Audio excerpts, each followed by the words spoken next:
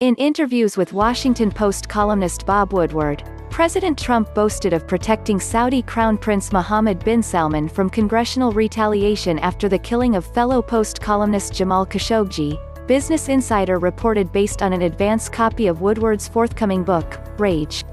Trump has taken a number of steps to circumvent Congress's efforts to hold Saudi Arabia accountable for the killing. In June 2019, he vetoed a bipartisan bill intended to halt arms sales to Saudi Arabia, after bypassing Congress to push arms sales to Saudi Arabia and the United Arab Emirates.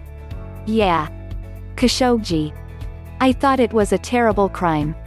But if you look at other countries, many other countries, you look at Iran, not so far away from Saudi Arabia, and take a look at what they're doing there, Trump told the New York Times in January 2019, adding, "Some terrible things are happening in Venezuela."